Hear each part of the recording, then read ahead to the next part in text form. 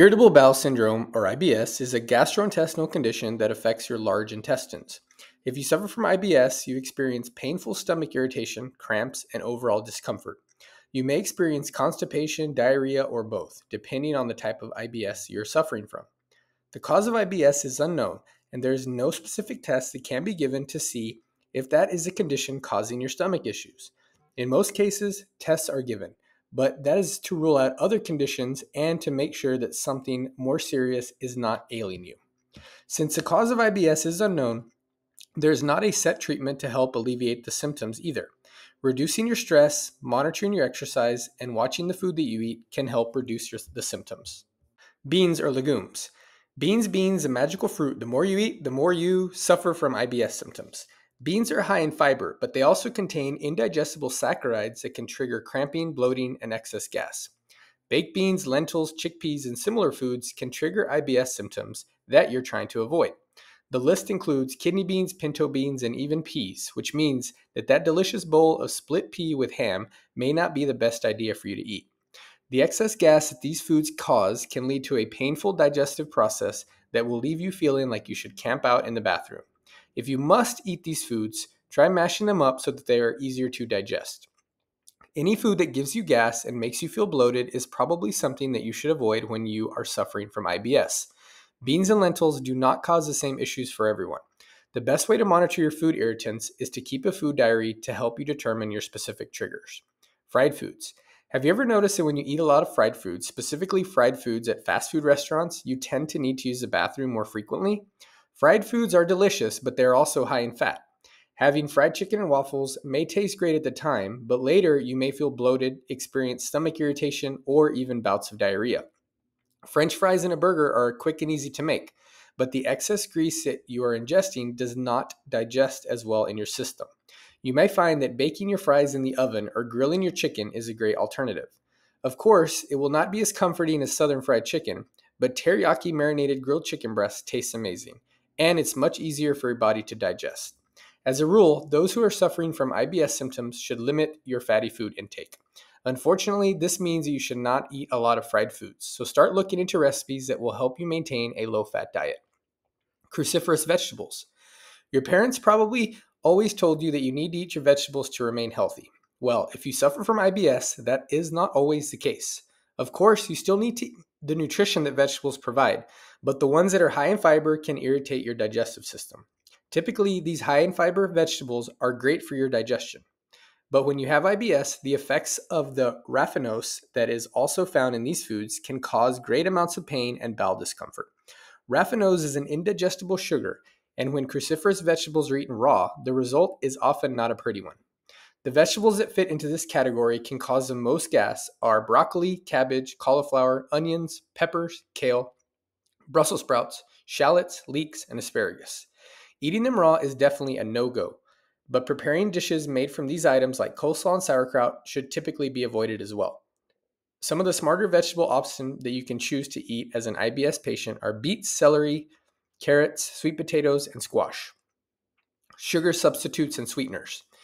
Anyone that experiences IBS symptoms will tell you that using sugar substitutes is often a very bad idea. Sweeteners such as polyol, sorbitol, xylitol, mannitol, and several others should all be avoided.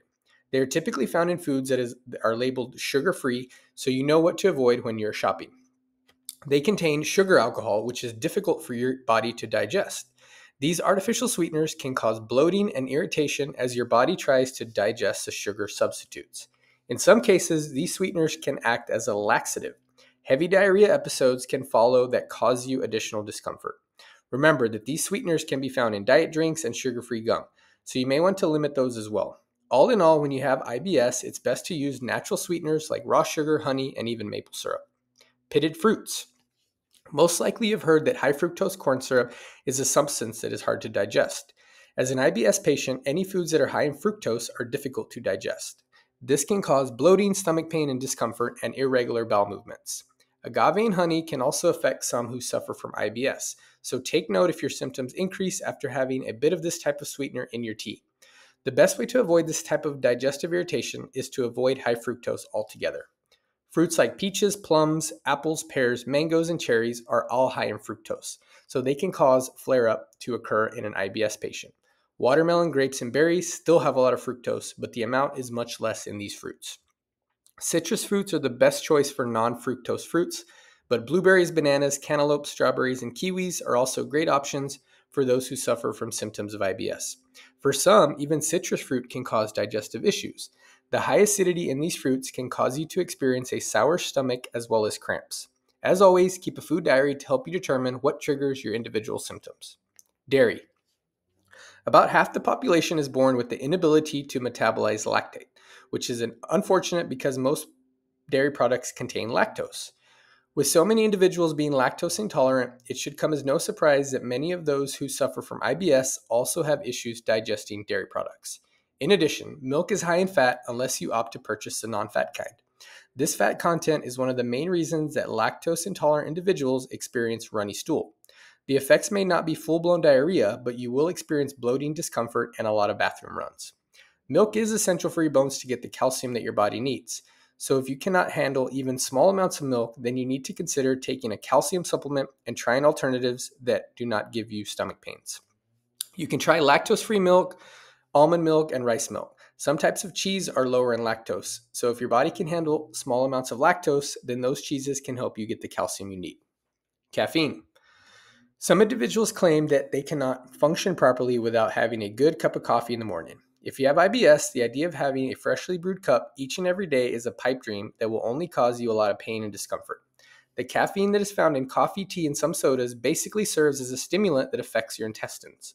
When you drink caffeine as an IBS patient, you may experience diarrhea or runny stool as a result. In fact, coffee specifically contains a GI irritant that can cause intense pain and spasms. It is also a drink that has a lot of acidity in it, so drinking a lot can result in heartburn and nausea.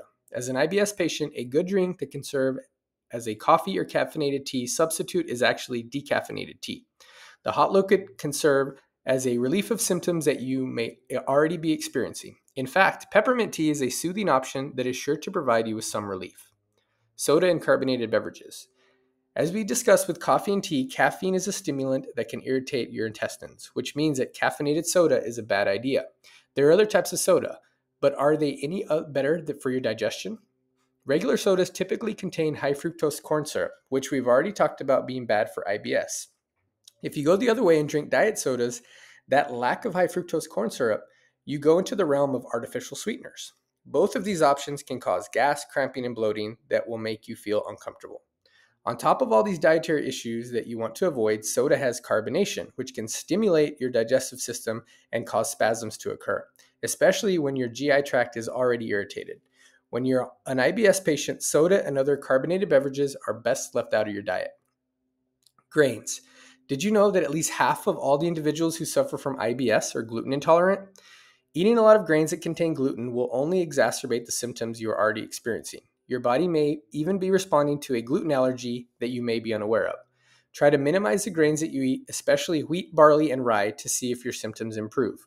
If they do get better when you stop eating grains and other foods with gluten in them, you may want to try a gluten-free diet to reduce the symptoms of IBS.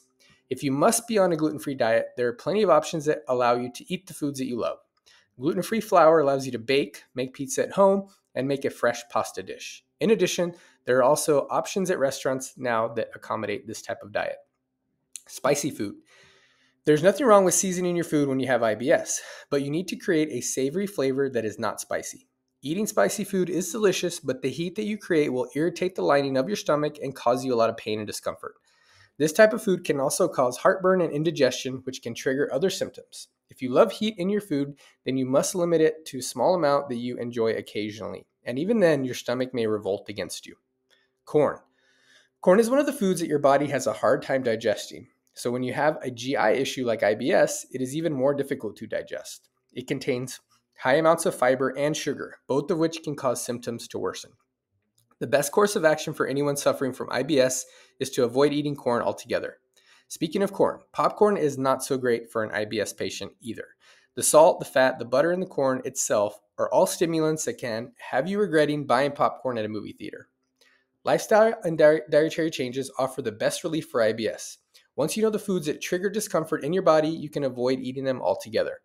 Some nutritionists recommend a low FODMAP diet, which means that you limit your carb intake, but food intolerance can also cause flare-ups as well.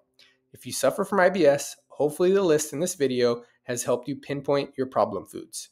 I hope you found this video helpful. If you did, please hit that like button and subscribe to our channel for more tips.